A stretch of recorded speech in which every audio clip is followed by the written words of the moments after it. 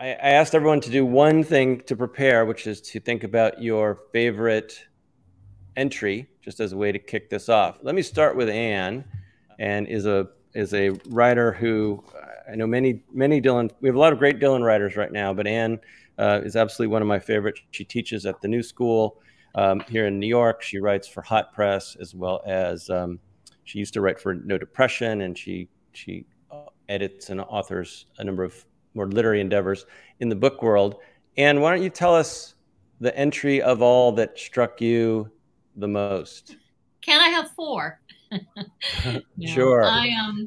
Honestly, everyone that mentions Elvis told me a little shard more about Elvis that I'd never thought of before. That was something that really struck me.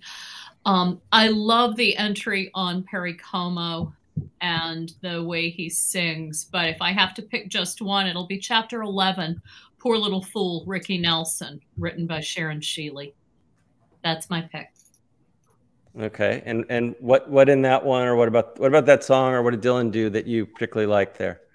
Well, I like his imaginative, the manner in which he talks about these songs, which is an imaginative riff, quite often from the point of view of the singer, the I of the song. And then he has a separate section on this song. He doesn't do a separate section on all of the songs by a long shot, but he does on this one that begins, "A fool has given us many songs. Many people do foolish things that are uncharacteristic of them. Maybe one small step in poor judgment can lead to a bad end, but we wouldn't call these people fools if they hadn't lived their life as one." He discusses Ricky Nelson's own life, and he goes off on a riff about movies. It's kind of a microcosm of the way this whole book is structured, and it's just beautifully spun and beautifully done. And he ends with Ricky Nelson attempting to reinvent himself, attempting to change his career. No more Ricky Nelson, now it's Rick. And a song called Garden Party, which is one of the great songs he ever performed. And the way that people just didn't get it. Dylan says, quote, "The people who came and saw him again didn't even recognize themselves in that song." Just brilliant. Yeah. And it is representative of something I think we see a lot, not only Bob paying tribute or calling out folks that he obviously likes and has referred to many times, but a theme I think we'll get to today of Bob getting to say things that apply to his subject and maybe apply to himself as well. Great. Thank you. Seth Rogovoy, would it be time for you to tell us what you preferred, what your favorite track was? Seth is the author of Bob Dylan, Prophet, Mystic, Poet, and has a Substack called Everything is Broken. And there's website links on our list, and everyone's Twitter account is also on our list. Seth, why don't you tell us the entry that struck you the hardest? Thanks, Craig. Can you all hear me okay? Yes. Great. So it's really hard to pick just one. And as I was reading, I wasn't thinking in those terms. And the one I pick is actually kind of stands alone. And that's not why I'm picking it, because I love what Dylan does throughout this book, and did a great job of describing that. But the one that really kind of blew my mind when I read it, and that is just sticks in my mind, is the piece inspired by Edwin Starr's song War.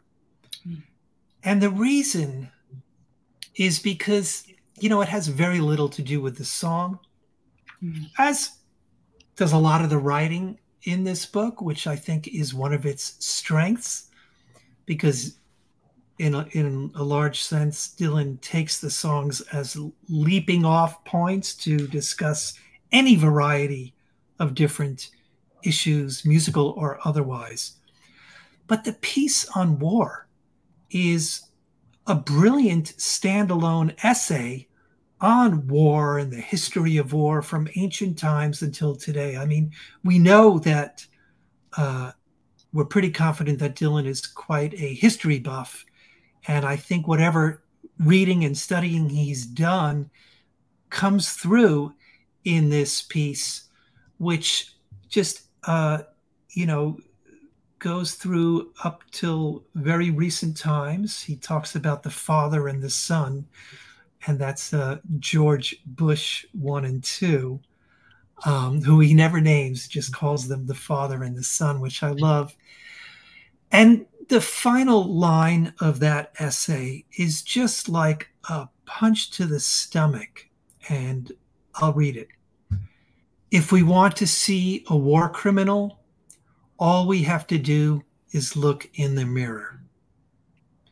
And I just think that's, especially in context of what's come before, an astounding line and observation. Wonderful. Thank you. We will, I'm sure, get back to that conversation. Allison Rapp joins us from Ultimate Classic Rock, and Allison wrote a nice piece on this very early, one of the, I think, first 2 or 3 that made it out. And there's a link to that in the notes. Allison, why don't you share with us the entry you chose to highlight? Yeah, thanks for having me, by the way. It's so great to be here with all of you. This is really exciting. Man, it is hard to narrow it down. And like Seth said, I certainly didn't read the book with that idea in mind when I was doing it. But I think if I had to pick, I love the section on Willie Nelson's On the Road Again. Like you kind of mentioned, it's one of those moments in the book where he kind of cracks the door open a little bit into, you know, the subject and his own life kind of mirroring one another. You know, the life I love is making music with my friends. And I will kind of do the same thing Seth did. The ending line that he has there about touring just really stuck with me. The thing about being on the road is that you're not bogged down by anything, not even bad news. You give pleasure to other people and you keep your grief to yourself. And I think that was just a really comforting line for a lot of people to read. You know, especially now that he's on this like 5-year tour, especially, that to me just really stuck out through the whole book. I loved that section. Yeah, great. Yeah, I've been waiting for someone, I'm sure we'll see lots of things like this, to collect all the lines that could be more autobiographical and compile those into a chapter that's just Bob talking to us. You know, it's like the unredacted version, or however you want to think about it. David Yaffe, let's talk to you next. David is a professor of humanities at Syracuse. He's got a great Bob Dylan book called Like a Complete Unknown, a fantastic book on Joni Mitchell, currently working on Leonard Cohen, which will have us all back here, I'm sure, one day. And his Substack is called Trouble Man, and he writes beautiful little essays about all kinds of music there. So follow that link and subscribe to that. David, thanks for joining us, and share with us the piece you've chosen. Well, what really excited me when I was first reading this, and I guess maybe many of you, I had to read this very quickly to write about it very quickly. And so it was with that kind of energy of just saying, oh my God, like Elvis Costello, like Bob Dylan is doing what I do, or he's doing a version of what I do. He's doing a Bob Dylan version of what I do. And in fact, when I wrote the review, someone pointed out to me that I compared myself to Dylan twice, which takes balls, I know. But let me explain to you, if I could justify it. This is about Elvis Costello, Pump It Up. And when I just saw the list and I made a playlist before I could read the book, you know, I thought, gee, there are like many, because Elvis Costello has written around 1,000 songs, and many of them are more interesting than Pump It Up. But as soon as I saw what he was writing about it and the way he was writing about it, I could see exactly why he chose Pump It Up.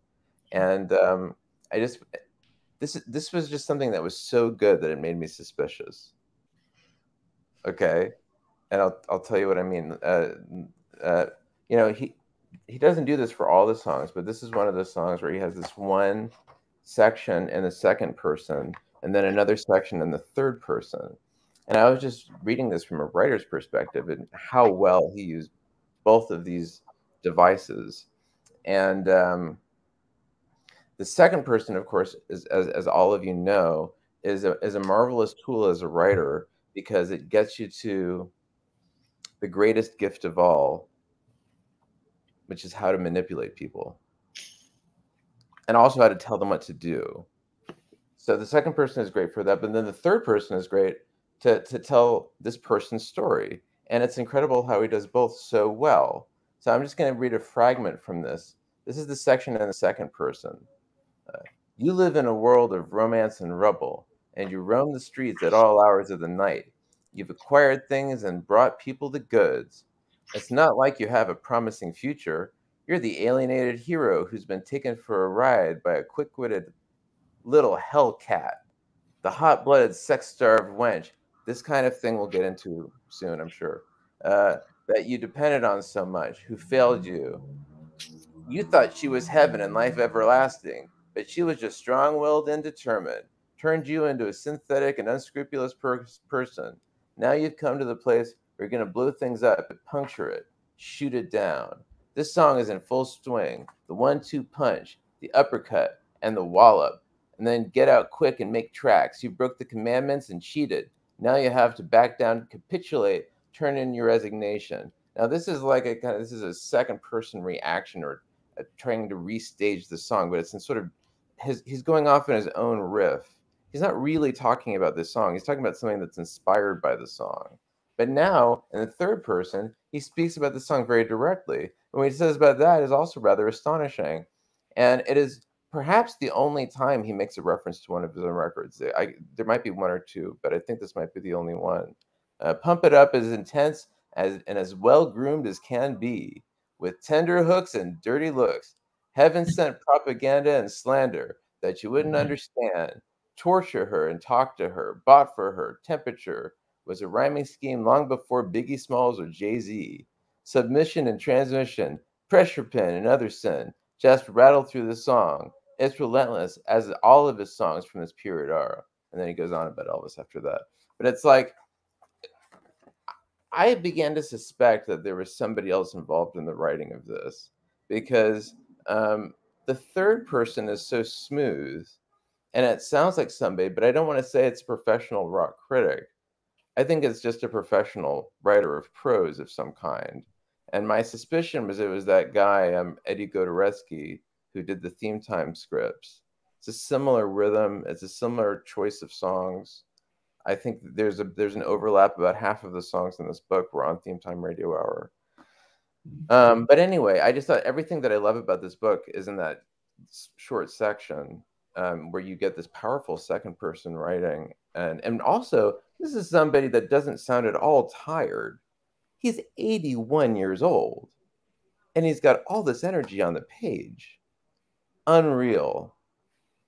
And, you know, because when you see him in person, you see him sort of accommodating age, as one has to do, and he's doing it very gracefully. But when you're just writing on the page, you don't have to do that anymore. And you can have bright lights on. And, I mean, I swear he's so good at doing what I do that it made me almost sick. Great, thank you. Yeah, I was a crazy Elvis fan for many years. So reading that one, a song that I've heard 50 million times, and hearing him kind of explode it in new ways and get behind it was really a lot of fun. I've kind of been alternating between the songs I know well in the book and the songs that I'm discovering new through the book, and I think they're all interesting for us. Well, I've got a bunch of other questions, and I really want to encourage conversation among this group because you all know far more than I do, and as your opening comments suggested. One of my other questions was, did Bob change your opinion of any songs, or which entry told you the most about a song and wasn't just background and Bob and this other thing? Like, what was the song that you sort of wanted to dig into in a new way, or had maybe? I think one thing Bob does is take songs that, you know, are so well known that we don't pay attention to them, and puts a new spotlight on them and says, hey, you should respect this song. It's not overplayed or whatever it is. But anyway, that's my open prompt here. Any songs that Bob got you to look at in a new or different way for anyone? I can think of two right off the bat. One of them was definitely My Generation. I feel like that's a song obviously everyone's heard a million times over. And I, for whatever reason, had never once in a million years ever considered the songwriting, perspective as being from the opposite end. Maybe that's because I am a young person, so I see it from the young person's point of view or something like that. But I'd never even considered flip-flopping it the other way. And I just thought it was kind of a like almost half depressing sort of thought to consider. Again, Bob Dylan is this 81-year-old writing about what he views as an 81-year-old's perspective, even though that's very obviously not the perspective that he has day in and day out, or that's not the life that he lives day in and day out. That completely changed the way that I thought about that song. And then the other one was Witchy Woman. And I love the Eagles. I'm an Eagles fan fully. But that was a song that, you know, over the years especially has gotten kind of maybe a little bit overplayed. It gets played a lot around Halloween. It's become kind of this like novelty-esque almost song. And, you know, I had never really allowed myself to give any more depth to that song than I thought it maybe deserved. Sorry to John Henley, I guess. But, you know, that just added a whole layer of depth to that particular Eagles track that I had never thought about before. Yeah. Anyone else? Yeah. For me, a couple of the many songs that made me really sit back on my hind legs and rethink them and listen to them again, not just in the versions that Dylan references here, but in earlier versions and other versions by other singers, were You Don't Know Me by Eddie Arnold. I was stung and shocked by the imaginative perspective he brought to that song. And then I didn't know, I thought I knew, but I didn't know a lot of things about Eddie Arnold's life that he packs into just one short paragraph. Really fascinating to me. That's chapter 16. And then chapter 17 is kind of a 1-2 punch, because the next song he discusses is Ball of Confusion by the Temptations. Sure, I know it's a chaotic song. Sure, it's not one of the songs that you even want to think of in the same way that Allison was just talking about. You don't really want to think of it as one of their greatest hits. You know, it's a hard song to deal with. You don't want to listen to it. And he absolutely burns you down with that one. A third song is the John Trudell Doesn't Hurt Anymore. Yes, I knew what that song was about. Yes, I knew some of the circumstances of Trudell's life, but to have it told in Dylan's words and to have that song discussed here was, you know, a blowtorch, a fire hose of power, and really, really important.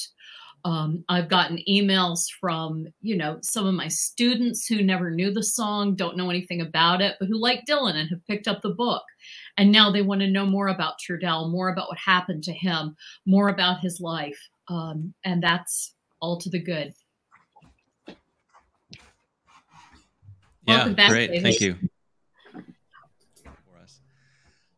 All right, David Hajdu, thank you for joining us. David wrote for The Atlantic. He's the music critic at The Nation. He's on the National Council for the Humanities. And he wrote a great book a number of years ago called Positively 4th Street about Bob Dylan and Joan Baez and the early crew. So I'll recommend that. And again, the link is in the notes I sent out before. David, welcome. And please share with us your initial thoughts on one of the sections. Talk about. Which is keep my skillet clean and greasy. For a number of reasons. One is to pick up on something everybody's already talked about, the opening section, the riff on the song that's kind of like an impressionistic, poetic work of fiction, you know, inspired by the song is superb. And those sections are my favorite parts of the whole book. I hope maybe we could come back and talk more about that. But then, so we have this impressionistic kind of poetic musical thing happening there. It's terrific. And then he gives us the more literal, grounded nonfiction section about the book, which is also superb. And they come together to make this great whole. And in the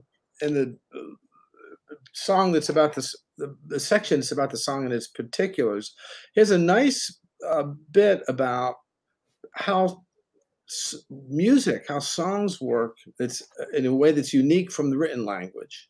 It's kind of a defense for songs as literature. You know, like everybody who questions the Nobel should read this. You know, that the songs, you, you can't appreciate them by experience them only on the page. Something happens in the singing, and something happens. It's just super. It sounds like a banal point when I make it, but it's better when he makes it. And then there's a little bit of a personal section about some people, members of the audience, tend to think that performers aren't such nice people or problematic people, and this song explains why. It's a little bit of a nod to the way that he is sometimes, thought of, not in our world, but is sometimes described. And then for me, the best part was his description of the way that song works as a set of seemingly random snapshots, seemingly random disconnected moments, like disconnected images that then challenge us to kind of make connections. Each person makes connections in our mind, and all these seemingly random things come together to form a unique whole through what the artist did and what we bring to it by listeners, making those connections. It's really quite brilliant, and it's about that song, but it's also about his aesthetic. It's about Dylan's songs, and it's about the book. So it's essentially a thesis statement for the book. So I like that a lot.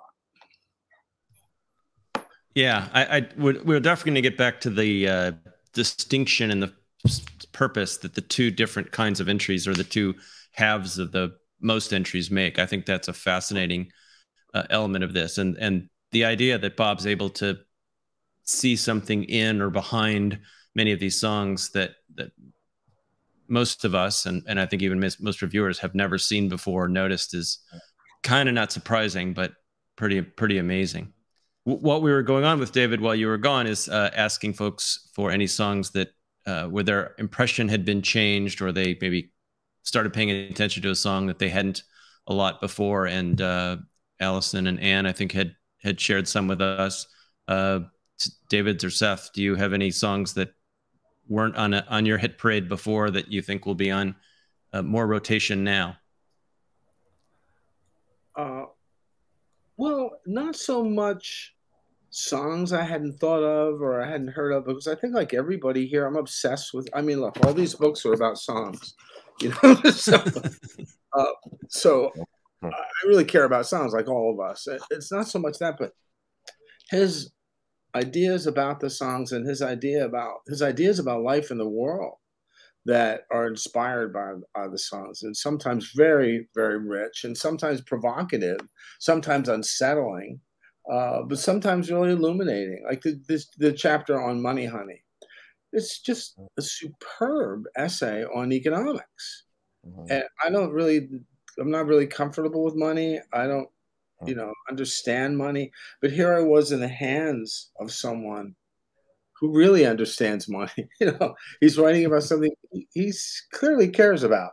And I don't say that in a negative way, but there's authority and expertise in that chapter.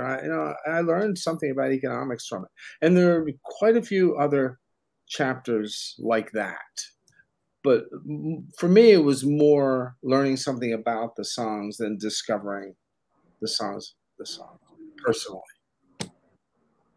Tell you, a song that I've been haunted by since reading the book is Detroit City. I've been haunted by the storytelling and the imagery. It's so simple, but the imagery really is vivid, and at least in my mind, and I think in other people's minds too. By day I make the cars, at night I make the bars. Such simple words, and then you get an image of exactly what that means, how it feels, day in and day out. And you're like, I mean, it was a song that I knew, but I hadn't really thought about it in the same way since I'd read what he wrote about it. But the other thing I wanted to pick up on was from Allison, because Allison talked about Witchy Woman, and the section on Witchy Woman is the elephant in the room. Really, I was just rereading it last night, and I was like, Jesus Christ. I mean, it is really something. there is a reviewer who's not here, Jody Rosen, who accused Bob Dylan of being a misogynist and used things from that section and other sections as evidence for Dylan's hatred for half of the human race. And, you know, we have two women here who would rather speak about this before I said anything about it. But certainly rereading it last night, it made me uncomfortable. And so let's yeah. this is on our agenda, but as a topic that may go a little sideways and get out there, I want to defer that one, if you don't mind, for a little while. But it's definitely something we're going to get into. The Jody Rosen review. I think there's been 4 reviews that have made a very large point of this idea. So we're definitely going to get back to that. But I'm gonna stop that one there because I'm afraid it's going to take up our whole hour once we once we begin. Seth, did you want to add something that changed its perspective for you after reading? Well, I wouldn't say that it changed my perspective, but he did write about either a few, well, probably a number of performers who I was not familiar with, obviously a number of songs that I was not familiar with, or that, you know, I would have never given a second thought to. For example, you know, Perry Como, for some reason in my mind, that name before I read that chapter is kind of a joke. TV singer, you know. Then he makes the claim, quote, that he could outsing anybody. So I listened to the song that he attached Perry Como to. He's absolutely right. It was amazing. What a great voice this guy had. You know, and I think he puts him out there in other singers of pre-rock pop standards, and somewhat makes the case that he could outsing them is really what the point is. Other things were, you know, I had never heard of Jimmy Wages and didn't know the song Take Me From This Garden of Evil, which is an incredible song.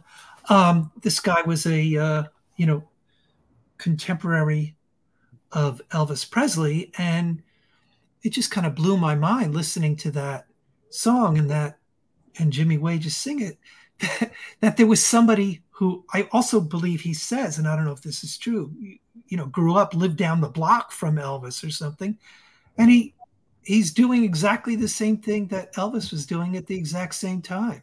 So that, you know, we know Elvis, but of course, it never occurred to me that there were other Elvises that just never got known and big the way Elvis did. And, you know, another name that whenever I heard it, I would not have any good association with. I don't know why, but Rosemary Clooney, you know, you would say that to me and I would say, you know, I would certainly raise my eyebrows as I'm doing. But this song, Come On to My House, her version of that, which is from 1951. So again, talking pre-Elvis, pre-rock and roll, really. I mean, you know, there was a lot going on in R&B and country music and leading up to that. But that's her rendition of that song rocks as hard as anything Elvis did. And I had no idea that she sang that way.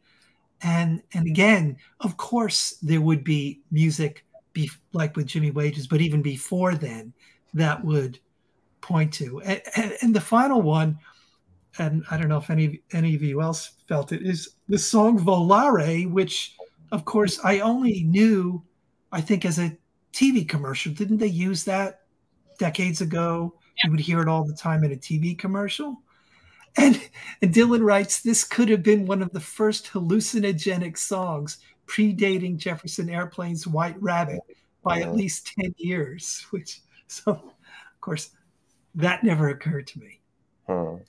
So those are the ones that really stood out as surprises or as you say, reevaluations.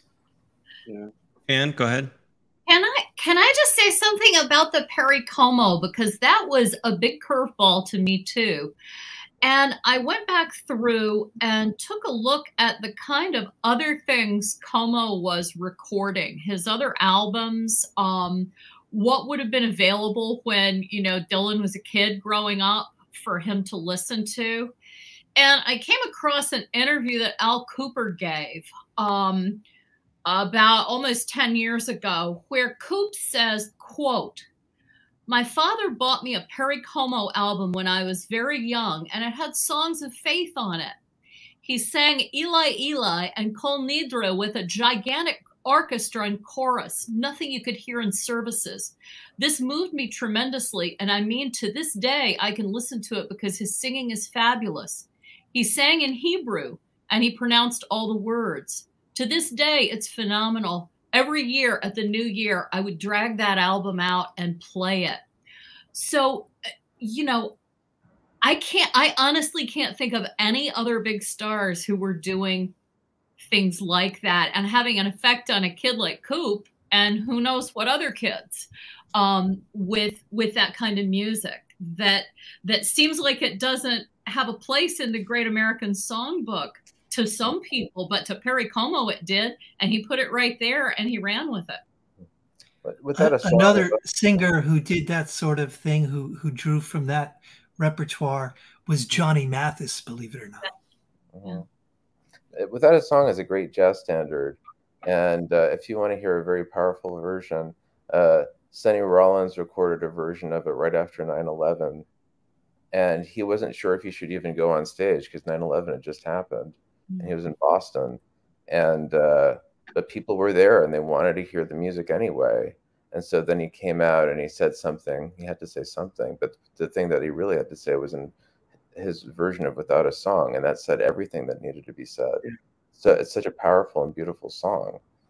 And if you think about like measuring up to that kind of loss in that moment, what Sonny Rollins as a musician could deliver with that song, it's so powerful. And so I always think of that song and the elasticity of it because it's a great jazz standard. You know, and of course it's usually associated with Sinatra, who recorded it memorably with Tommy Dorsey, and then redid in the '60s on his Reprise album. I remember Tommy in a very deep, penetrating rendition. It's different from Como. It's not as it's very very powerful. I just wanted to give a shout out to the late Terry Teachout, who wrote beautifully about Perry Como when no one else was doing it, and no one else was very powerfully about Perry Como. No one else was really taking it seriously, and it was kind of made fearless arguments about Como's legitimate importance.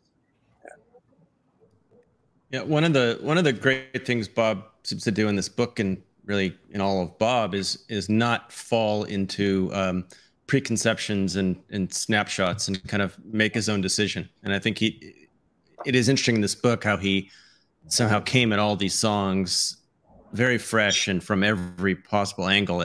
Maybe that has to do with other people, you know, sharing their perspectives, and this being somewhat of an assimilation, and we'll talk about that. But it's blowing away old stereotypes is certainly an impressive thing that happens in here. I want to talk for a minute about the format of the book and the duality of these, you know, kind of impressionistic and more realistic two sections. I'll throw out one small idea, and then I want to hear from you how they struck you. And many of you reference that in your reviews, but it's a really interesting approach to a difficult subject, and a subject that could have been, many people could do this badly in a lot of ways. My take on it, I tweeted this morning a picture of that furry-faced guy from the '65 press conference who asked him about the philosophy of the Triumph t-shirt. And what it made me think of is that he seems to be recreating the philosophy of the song, meaning the song feels like this, and he does a piece of writing that feels like the song, even if it's not talking about the song, evoking it or something in some way. And then he writes this, almost like a different person taking a very different approach, wrote the second essay. As you guys were reading and digesting in a deeper fashion, share some thoughts. Maybe Allison, why don't I ask you to start so we have some order here. How did you think about the two pieces? Sometimes there's only one. Sometimes they play off each other in interesting ways. But what were your thoughts on that style? Yeah, even that is a very Bob thing to do, to not be consistent in the structure of it through the entire book, definitely. I was maybe thinking of it through a pretty theatrical lens. I mean, that was how they kind of read to me. Maybe that also has something to do with the fact that I finally saw Girl from the North Country this year. So I was kind of thinking already in that lens of how Bob's work tends to translate on the live stage, whether it's a concert or if it's an actual, written stage play. So I was thinking about it kind of in those lenses. And there's actually a really good essay in that book that came out last year. Oh gosh, what is it called? The World of Bob Dylan. Damien Carter does a good essay, and they're talking specifically about how theater has influenced Bob's work over the years and vice versa, and how that kind of plays a role. So that's how I was thinking about it. But I also could hear, some tarantula-esque, syntax going on in a lot of this, which I loved, that kind of like rapid fire stream of consciousness. You better keep up, otherwise, I'm going to keep going. And then, like you said, reaching this second point where he almost kind of like takes a step back, takes a breath, and goes, okay, now here's the story. So it was this, really overwhelming mixture to me of like half film noir, half Sam Shepard stage play, half tarantula mess kind of going on. And yet at the end of it, you're at a new place. David Hodgson, amongst all those books, is there another person who's attacked music writing in this way that made you think of? No. No. I mean, no. There are people who attack music writing as Dylan does in the lucid, relatively conventional sections on the song history and the construction of the song, the analysis of the work musicologically and culturally. There are a lot of people who do that. I think we all do. We all do that, and I'm thinking Jeffrey O'Brien in particular, but not the really impressionistic stuff that, as I said earlier, is my favorite. That's the most literary material in the book, and I would love to have seen a book. Well, I'm not going to. I was just about to say just that, but this works wonderfully because of this juxtaposition, and the clashes between the elements sometimes, as well as the fact that sometimes they work in a complementary way. But Agree. And I mean, it's just to follow on to that, and also to what Allison said, it's very tarantula-esque without the sign-offs. But what it is also are the three he shouts out in Key West: Ginsberg, Corso, and Kerouac. I mean, that's what these riffs, I think that's the right word for them. That's the word that the publisher uses in all the promo material. It's the word that I think Dylan himself has used. These riffs, these impressionistic riffs, are quite often from the point of view of the speaker, this really strong I, which is something Dylan too has been cursed with throughout his songwriting career, having this really strong I, and everybody says, oh, that's Bob Dylan singing. That's Dylan's point of view every time he drops an I into a song. Say that about Byron and the Romantics as well, or anyone else who writes from the first person in a work of fiction, which is what it is. But absolutely the influence of the beats, of course, on Tarantula, but I think skipping over Tarantula and Dylan today, just going straight back to the beats he likes best and whose work he knows best, is absolutely dripping from this book. Seth, go ahead. I interrupted you. I wanted to just pick up on a point that I'm so glad Allison made. Now, I think there's a lot to be said about these riffs. And in my review, in particular for the foreword, I talked about the kind of Talmudic or biblical midrash But putting all that aside for a second, the other thing that really struck me, Allison, you talked about the theatricality, and what over the accumulation of reading these things, it occurred to me that if there is a method acting version of music criticism or approaching a song, really, that in a way that's what Dylan was doing with the songs. In other words, you know, in method acting, you have the playwright's text, you have the exact words, but you're supposed to go back and dig deep into the, you know, the emotional memory of the character and where did all this come from and create this whole backstory. This is exactly what Dylan is doing, in, you know, in a deep, profound way. So I would call it, you know, method singing or method musical criticism. And it's also, it struck me that this must be a way that Dylan and maybe other singers approach songs that they didn't write, songs that they might want to cover or sing a version of. You know, I suppose you could just do that with the lyrics and not go beyond that, but you can also see how much more you could bring to the song if you do what Dylan is doing in these riffs, where you know so much more about the narrator and the backstory behind the lyrics. So that's what really struck me about, well, many things struck me, but that's one. If I could add to that, I know something specific about Sinatra's method that speaks to the point that Seth just made. In concerts, he often began with a little story about the song that was his way of working into the world of the song. For instance, on Send in the Clowns, he would say, this is the story of a couple. They've been together a long time, and one of them splits the scene, splits the coop, and the other has to live with it. Well, no, it's not. It's not what it's about at all. But he created this, imagine this thing as a way for him to get into it. And of course, you know, we know that Dylan has thought a lot about Sinatra, and you know, he's doing, I think, something of the same thing. That's a very good point. I want to just respond to something that Allison said, because I love the way you put that, and I love the references that you make, because those references are perfect. And I just want to link that to the title of this book, which I think is editorial hyperbole. I don't really think Dylan meant to write a philosophy of anything. I think that if Dylan had written a book of philosophy, it would have been a lot less fun.